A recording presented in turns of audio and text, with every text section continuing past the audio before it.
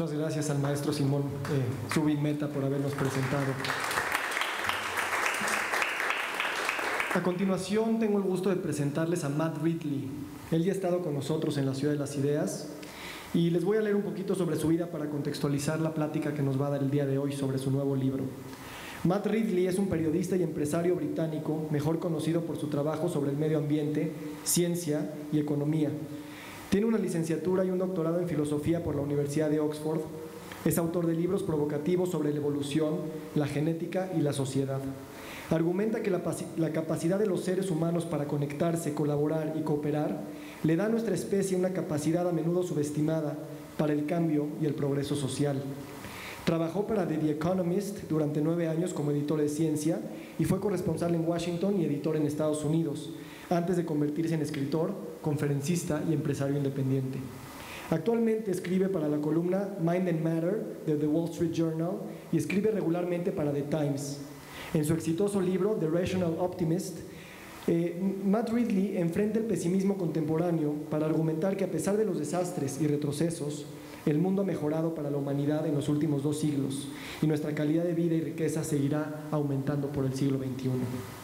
Su nuevo libro, The Evolution of Everything, sostiene que los logros más importantes de la humanidad se desarrollan de abajo hacia arriba y contrarresta las suposiciones convencionales de que los principales imperativos científicos y sociales son dictados por las autoridades. Vamos entonces a enlazarnos con Matt Ridley desde Inglaterra. Hello, I am very happy and excited to participate in this International Festival of Brilliant Minds. And I would like to give special thanks to Andres Roma and Ricardo Salinas Pliego for their invitation and for making this event possible. It is an honor to be in Puebla again for this groundbreaking edition of Las Vidas de las Ideas. I want to talk about innovation. My new book is called How Innovation Works. And it begins with the point that we don't really understand how innovation works yet. It is the most important fact about the modern world. It's the reason why global poverty has declined more in my lifetime than in any previous lifetime. It's the reason why lifespan has expanded dramatically, why we're living longer and longer every year, why we have more and more knowledge about the world, more and more devices to help us live our lives. It is the main fact of the last 200 years is innovation. And yet it remains to some extent mysterious. Innovation is the reason we will defeat the pandemic of COVID-19. We will have vaccines, we will have cures, we will have other innovative ways of defeating the vaccine. But innovation is also the reason why we have the problem. Because if we had more innovation in vaccines and diagnostic devices, then we would not be having such a problem with the virus. So it's the fact that we haven't had as much innovation as we could have had that is the reason we're in a problem this year. And that's why innovation is particularly important this year at a time of a global pandemic. So what is innovation? Why does it happen to us? Why does it happen in some industries and not in others? Why does it happen in the first half of the 20th century in transport and in the second half of the 20th century in computing? Why does it change pace? Why does it move around the world and so forth? Innovation is different from invention. This is the first point I want to make. We make stories about inventors, famous people who invent great things, and then the world changes. And it isn't that simple. A lot of innovation doesn't consist of invention. If you think about the container shipping revolution, the cause of global trade in the last 50 years, more than anything else, that was a great innovation, but it didn't involve any significant invention of brilliant new technologies. It was just a reorganization of the way that containers are put on ships. So innovation isn't the same thing as invention. And to illustrate the difference, think of a story about a beaver looking at a dam, the Hoover Dam, and saying, no, I didn't build it, but it is based on an idea of mine. Many great innovators are people who turn basic ideas, new ideas, into things that are reliable, affordable, and available to everybody. And that's really hard work. And we often leave them out of the story. We say in English, if you build a better mousetrap, the world will beat a path to your door. It's not true.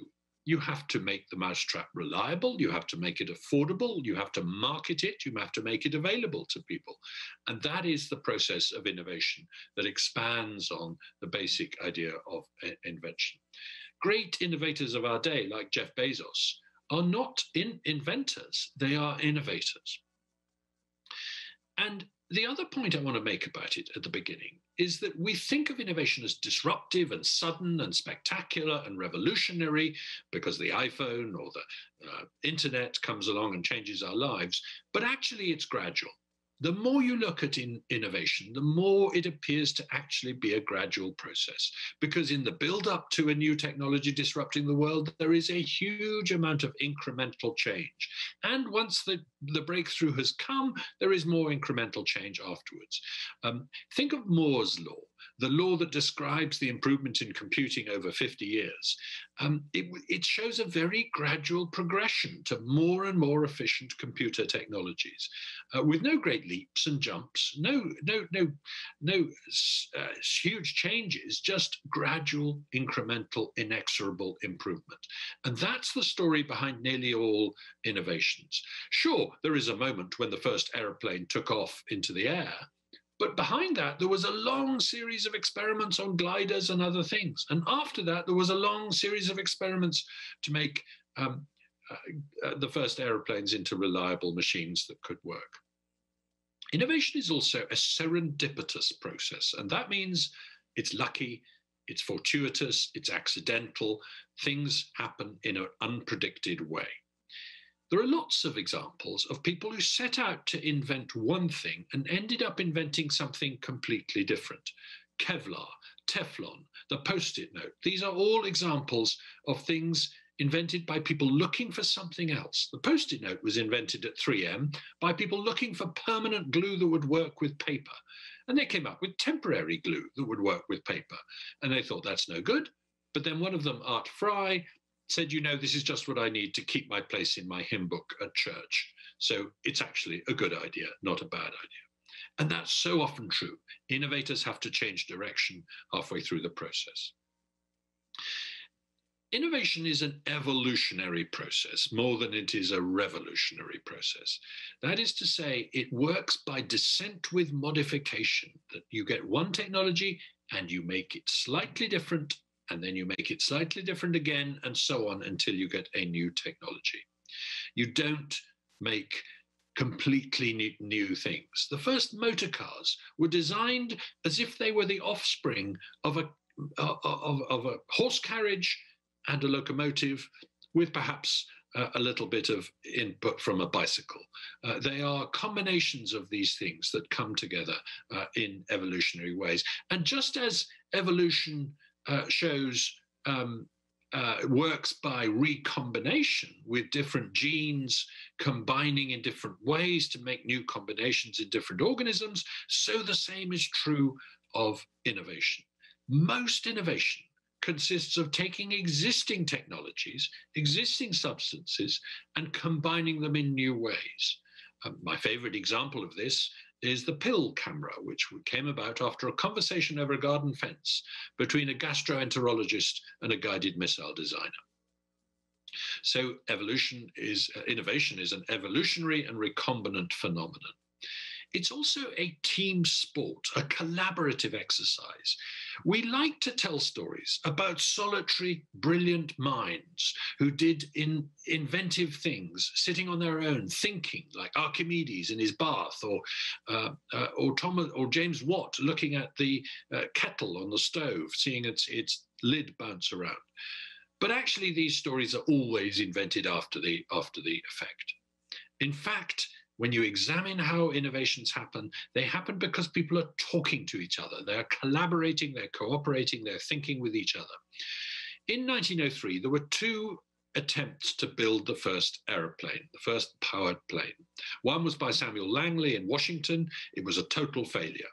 Langley was a brilliant man who had gone off in his own private, secret way and designed the aeroplane from scratch with a lot of money from the government. Whereas a few weeks later, on an island off North Carolina, Orville and Wilbur Wright succeeded where Langley had failed, because they had built gliders and tried them out, and they had talked to other people, and they had collaborated with people all over the world, and they had drawn upon ideas of people who'd built other gliders and other machines.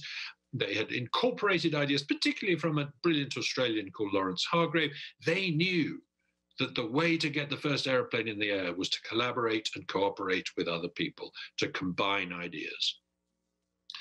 And they also knew that it was important to do lots of experiments, that innovation is a process of trial and error. And this is something that great innovators always emphasize, that they didn't know what the answer was, that they had to try and fail often, fail fast, and try again.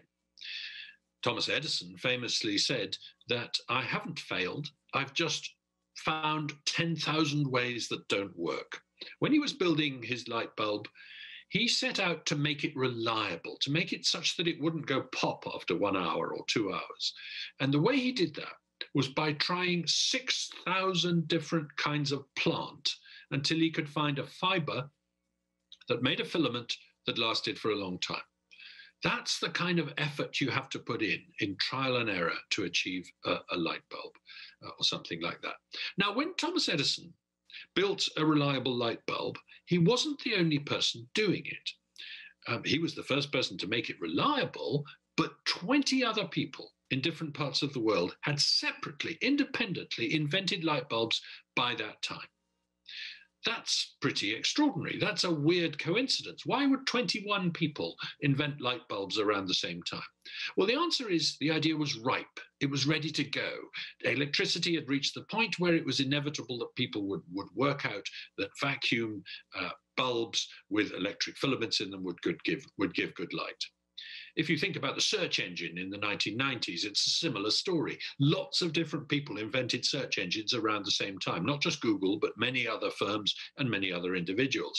And the reason was because once you'd invented the internet, it was sort of inevitable that people would want to search for the things they wanted to find on it, and that search engines would become the universal machine of the internet, the best way of making money out of the internet. It's obvious, isn't it? Well, it wasn't obvious at the time. It's obvious in retrospect that that was going to happen, but nobody saw it coming. Everybody who was studying how the internet would work in the 1980s, almost to a man, they failed to predict the development of search engines, let alone that that would be the way to make money out of the internet. So there is something inexorable and inevitable about innovation once it gets going, but also something very unpredictable. And that's a rather puzzling asymmetry that I haven't quite understood myself. A good example of what can happen with this is that people underestimate the impact of a technology in the long run, but they overestimate it in the short run. In 1998, the Nobel Prize-winning economist Paul Krugman said of the internet that by 2005, it will have become clear that the internet's impact on the economy is no greater than the fax machines. That turned out to be a very bad prediction. But at the time, it looked like quite a good prediction, because actually e-commerce was not developing as fast as many of the hype merchants had predicted. What happens with a new technology is that in the first 15 years, it's often quite disappointing. It doesn't fulfill its promise, and then it suddenly gathers pace and takes off. And I call this Amara's hype cycle, after Roy Amara, who was the first person to say that we underestimate the impact of new technologies in the long run, but we overestimate them in the short run. It's not a linear phenomenon, it's an S-shaped curve. Now, where does innovation happen? And what are the conditions under which innovation happens? Well, there's one overwhelming phenomenon, and that's innovation likes freedom. It likes places where people are free to experiment, free to do trial and error, free to fail, free to invest, free to collaborate, free to trade, free to exchange. And also where customers and consumers are free to purchase what they want, free to express their wishes through the market. So you tend to find that innovation happens in places, in free cities, free trading city-states, like Renaissance Italy or ancient Greece, or Victorian Britain. These are the places where innovation has flourished. And in fact, when you look at it, fragmented governance is quite a good idea. Big, uniform empires are not very good at innovation. The Roman Empire was not very innovative. The Ottoman Empire was not very innovative. In fact, quite the reverse. It kept printing out for hundreds of years. The Ming Empire in China stifled innovation very effectively for several centuries. Whereas fragmented Europe, with lots of different countries, for 400 or 500 years was by far the most innovative place on the planet. And why? Because inventors could move. They could get up and move and leave one small city-state and go to another if they didn't like the regime. And the same was true in America in the 20th century. It was the fact that it was a federal system with lots of different states was absolutely vital. You even see that happening today. Elon Musk is threatening to leave California because he doesn't like the tax regime and move to Texas. And a lot of other people are doing the same. So fragmented governance does help innovation. And the same is true in companies. Big companies tend not to be innovative. Small companies are better at innovation. The relationship between science and innovation is an unusual one. It is not straightforward. It is not a case of science leading to applications every time. Sometimes that happens. Sometimes it happens the other way around. Technology leads to science, that actually you get inventions in industry that then lead to discoveries in science. The steam engine led to the science of thermodynamics rather than the other way around.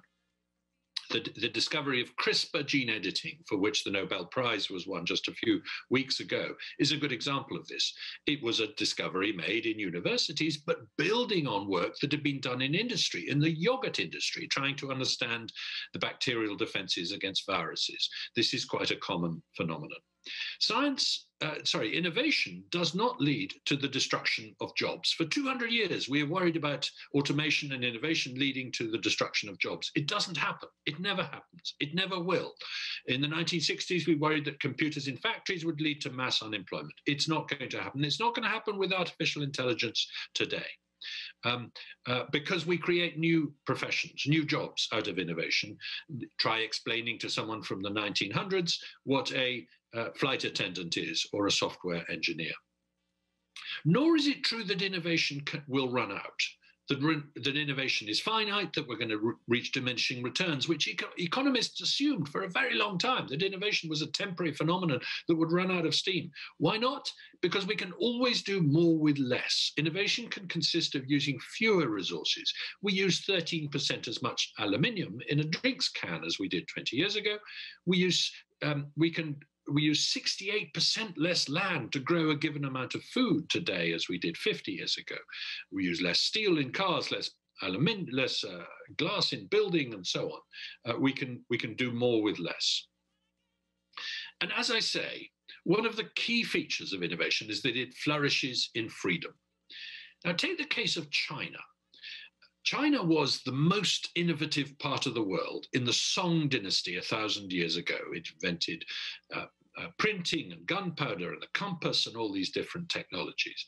Why? Because it was a not very centralized empire at the time. It was a dynasty in which there was a lot of local decision-making, in which merchants were free to do things. Then the Ming Empire came along and innovation ceased. Something similar has happened in recent decades. After the fall of Mao, under Deng Xiaoping, China became very free economically while being very unfree politically. If you wanted to start a new political party, it was impossible. But if you wanted to start a new company, that was easy. That is now changing under Xi Jinping, and I think the great period of Chinese innovation is going to come to an end as a result. So what we need to remember for the future of innovation is that innovation is the parent of prosperity, but it is the child of freedom. And that, for me, is the great lesson of innovation, that if we give it freedom, it will deliver extraordinary prosperity for us to escape this pandemic and to have a bright future for mankind in the future. Thank you and have a great meeting in Puebla. I'm sorry I can't be there this year.